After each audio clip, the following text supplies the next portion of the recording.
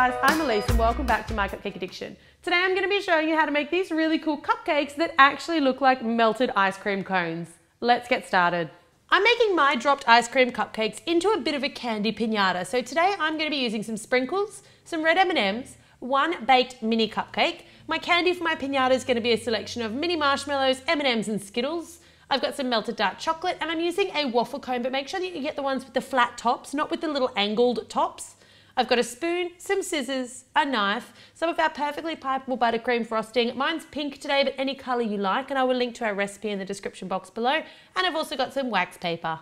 Take your waffle cone, and because waffle cones have a tendency to soften when they're exposed to the air, we're going to sort of strengthen it by adding in a couple of teaspoons of that melted dark chocolate. So I just popped in 2 teaspoons of melted dark chocolate, and then using my knife, I just dragged the chocolate all the way up so that it's right up to the edges. That's just going to give our waffle cone a bit more stability and a bit more flavour.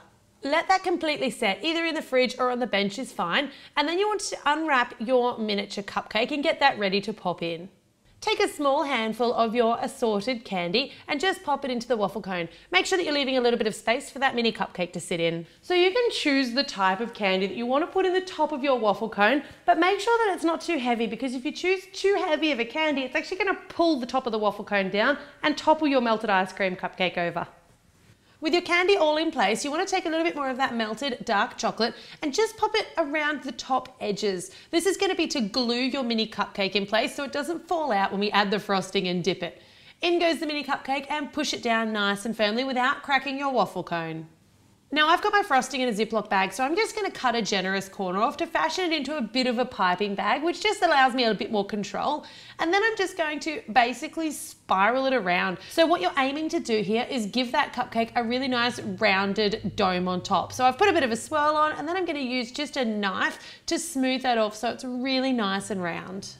Pop your cone in the freezer for 5 minutes and that'll set your frosting really nice and firm. You need that to be firm before you can dip it. Now taking your little spoon, you just want to spoon a little bit of chocolate onto the wax paper or the baking paper that you're using.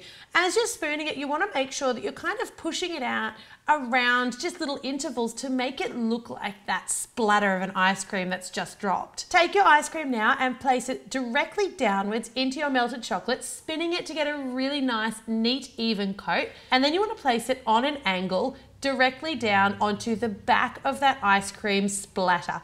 You can support that with a little bowl or something just for 10-20 seconds until that chocolate becomes tacky. Before that chocolate sets completely, take some of your sprinkles and just lightly sprinkle them on, and then take one of your M&Ms and pop that M&M right in the center. So it's kind of looking like it's all fallen down, the cherries kind of smushed on the ground, and all the sprinkles have come off with that frosting. So that completes our dropped ice cream cupcake tutorial, and these are cupcakes, they're waffle cones, they're pinatas full of candy. There's a little bit of everything going on with these. I hope you guys have enjoyed this idea. If you want to see more from me, make sure you subscribe to My Cupcake Addiction, and as always, thanks very much for watching.